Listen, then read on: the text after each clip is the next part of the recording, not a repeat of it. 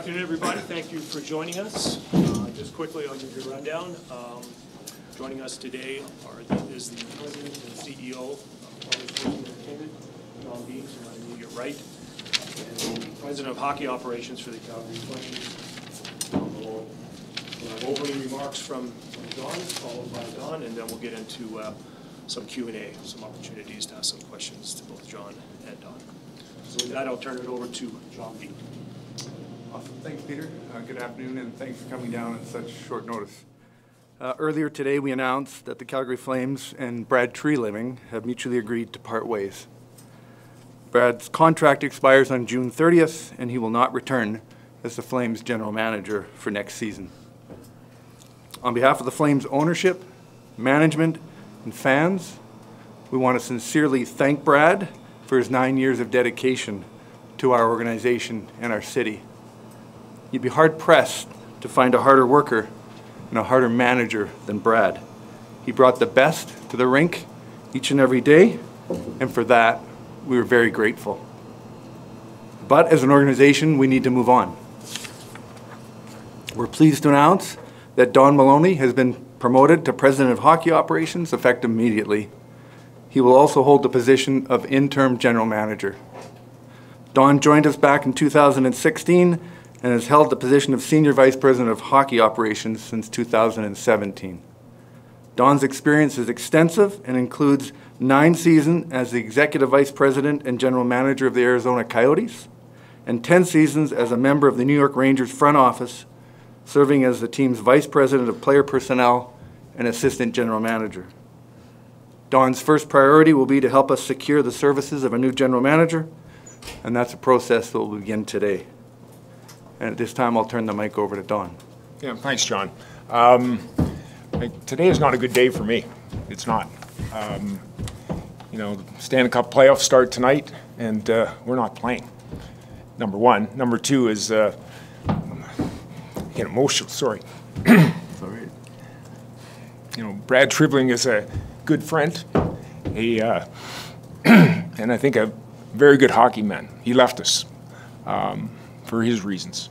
But we move on. And I do want to thank the ownership group of Calgary Sports and Entertainment. Certainly John for keeping me on. You know, I might have, if I was in their place, I might have took me to the city line and told me to face east and start walking and never return based on the job we did this year. My first task from John and the ownership is to do a deep analysis of this season. We have a team that I believe should have been in the playoffs, not only make the playoffs, but to be a team, a hard out in the playoffs. We didn't, and we failed to achieve, and that starts at the management level, which I was a part of. It's the coaching, the players, the training, the entire organization. We have to do a deep look in how we operate, how we make decisions, and fix it.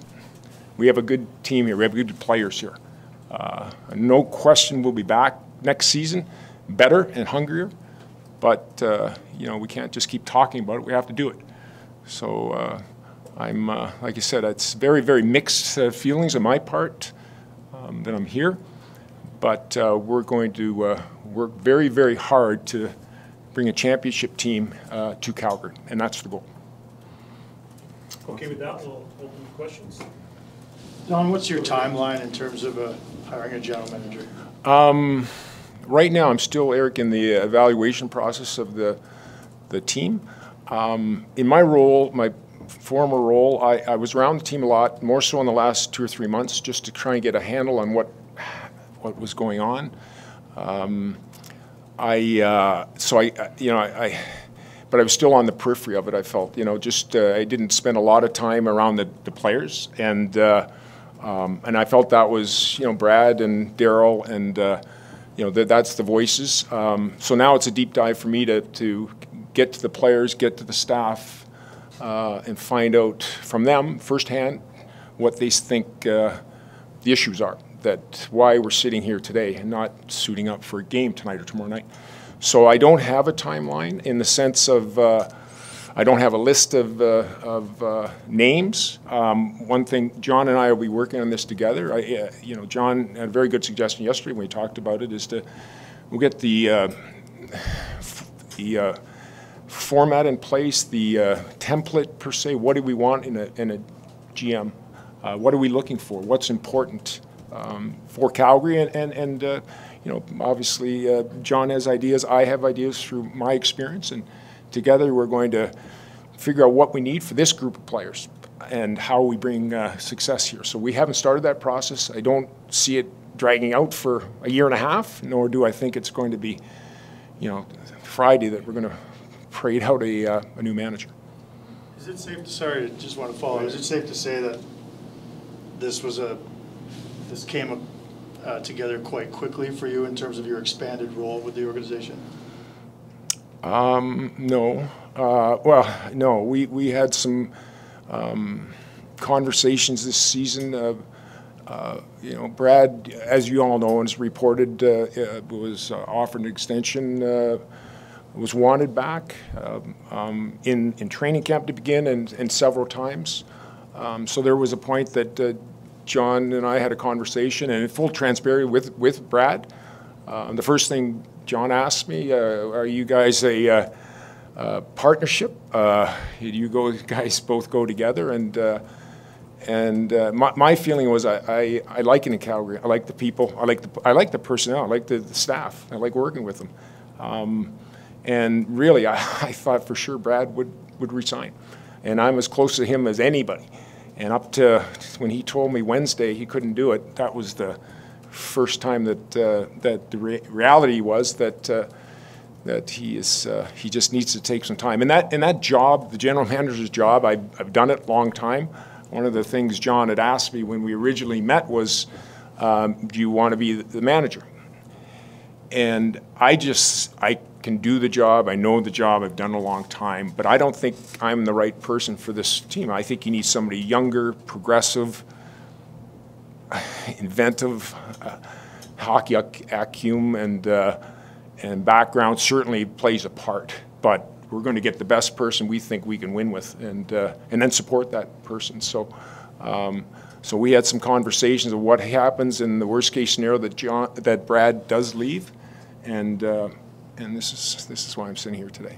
Getting the input from the players. Sorry, were you involved in any of the exit meetings or anything like that? Yeah, I sat in all the exit meetings with all the players, and we've gone through the coaching staff. I'm meeting Darryl tomorrow, or either tomorrow or Wednesday, depending on, he has some family things he's taking care of, and there's a few other things I'm looking at, and I'll be in a better position to, I'll have a better handle on, the ideas that people have of why we so badly underachieved. Was there any reason Brad gave either of you about why he wasn't going to come back? Decisions like this are really difficult, and there's lots of layers to the onion, if you like. And what we're not going to do today is peel back the onion into the layers. We had good conversations with Brad. Brad and I will remain friends. There's no door slamming, but we agreed that we're going to part ways. And there is a perception that management and coaching staff maybe weren't aligned this season. Imagine that was any factor at all, or? Again, I'm not going to get into the granularity of this. It's a tough enough decision today, and we got to get our eyes on the horizon and go forward now, versus grinding through that. Don, what is the status of your assistant general managers or the assistant general managers under Brad? There's certainly candidates and strong candidates for the position, but we also realize we would be short-sighted not to go out there and find the best candidate, and maybe one of them is. So we haven't even started that process yet, but certainly both Craig Conroy and Brad Treliving. Obviously, Chris Snow is a very important part of this organization, but with his health reasons, obviously he'll continue to be a very important part of our management group. Just to follow on that, are any of them under contract right now? They're all under contract. Have any been extended, I should say? We're not going to go through a public list of every staff member. We have 300 full-time staff members. We don't publish when the contracts are up for renewal and when we renew them. Currently, everyone in our staff is under contract. John, Understanding you don't want to peel back the onion today, as you said, is it a concern for the organization when someone in the general manager's role says, no thanks, I'm ready to move on? Well, again, there's a lot that goes into this, and we attempted early on to, and then Brad and I both agreed to pause the decision when he wasn't prepared to make it back early on, so we paused it. And then we got to this point in time that we're over, we're out of the playoffs, and we meet again. And so at that point in time, we both agree maybe we shouldn't extend. John, past sort of calendar year, Johnny Gaudreau, Matthew Tkachuk, now Brad Treliving. There have been a number of fairly prominent people who have chosen not to be here and not to stay with the Flames organization. Why do you think that is, and what can be done to make this more desirable? Yeah, I don't think we're going to get into this as some sort of snowball rolling down a hill. I think each one of those have individual circumstances and reasons for their decisions. And so I'm not going to retrade and rehash the last two, and I'm not going to get too deep on this one. We have a great organization. We have a great city. We have a really good team. I'm with Don on this. Man, oh man.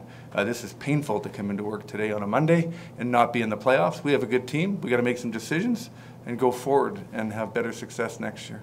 Don, is Daryl Sutter your coach next season, or does that have to be reviewed? I am reviewing everything in the organization, in management, coaching, players, scouting, how we, first of all, with the idea that what happened and why we underachieved, and how we make this the best organization to attain our goals. Did you have a question? Go ahead. Yeah, for both of you, Don, it's pretty evident on your face today how hard this is. John, is that about as difficult a resignation situation as you've ever been involved in business, when Brad and you kind of had that hard end of the line conversation? Yeah, you know, it's interesting. And Brad's a great guy, and we talked, we're going to have bourbons this summer at the lake because he's got a place out in the Okanagan, and we go hang out there as well, and so we're going to remain friends. And you know, you kind of get it. He's been here 9 years. These are really high-pressure jobs. They're exhausting at times, and you know, you can say that they look glamorous and it's all the fun, but it's hard work. And it comes a point in time, whether you're a general manager or you're something else, that you come to a conclusion that, boy, maybe I need to give my body and my brain a break. So, yeah, it is tough. But I think, Lou, part of it, if you think back last summer and the challenges that we had with, you know, the players that were leaving us, and the job that Brad did, and that's, you know, that's him, you know, with the work he put in, and the agents and the players and the teams, the trades. You know, we were in here all August, and you know, I'm on the sidelines and trying to help, but he's the one that's making all the calls till midnight, and I really do think it took his toll. And after 8-9 years, he just needs a break. Needs a break from what he was doing, and he'll be. Oh, sorry. Were you told before or after the Sharks game that Brad wouldn't be back? What were you told on the Wednesday? Well, I had you know, Brad, we talk every day, 5 times a day. He came into my office and sat down, and we were just talking. It was just, he wasn't told. Well, that was the first time he actually said, I don't think I'm going to be coming back. That was on Wednesday morning. And then he met with John after our season ended, and obviously John and Brad spoke.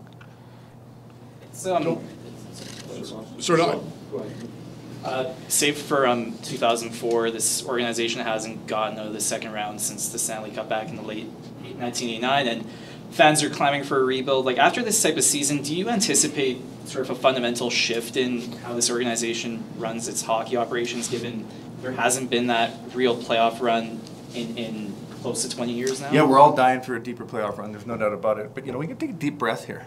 And that's what Don's going to do, and take a look. And you're going to look at both. You're going to talk to the players, and you're going to do a deep dive in the analytics as well. And before you overreact, you don't want to underreact, but you don't want to overreact, because you know what we have? We have a Vezina-nominated goalie. I would keep him next year, and I can't wait to see Jacob come back and play next year. And we've got a really strong defense. And you watch Mackenzie Weegar, took some time to kind of get in, but boy, the second half of the season, awesome. And we got a great lineup that underperformed. So before we start, You use the word, not me. I'm not allowed to ever use the word rebuild. But no, we're not going to overreact here. Take our time, do the analysis, come up with the next step. Everyone a year ago, by the way, looked at us and went, holy mackerel, right? And that's why you drop the puck and play the game. And it didn't quite play out the way we thought it would, but boy, oh boy, oh boy, a year ago, everyone was like a coronation here. And so welcome to sports. And there isn't just an A to a B. If there was, everyone else would be doing it. But it's hard. But we're going to do our best. Don, you have a question, Glenn? Don, I was just going to say that I know it's disappointing, obviously, because you and Brad were good friends, but in the same sense, it is probably pretty exciting for you that you're going to have your footprint on this thing and from the top down, sort of looking at this entire organization. You know, Brad, he treated me like a partner, you know. It's my role here, and I treated Brad when he was in Arizona. We were partners. Titles really aren't important to me. It's certainly I'm thankful to be able to have this opportunity to help put this thing back on the direction that we need to be on to win a cup. So, but I you know, I'm not popping champagne and doing backflips today. And there's a lot of work here that we have to do and get some answers to why we're sitting here today. Go to Moses and then I believe Darren.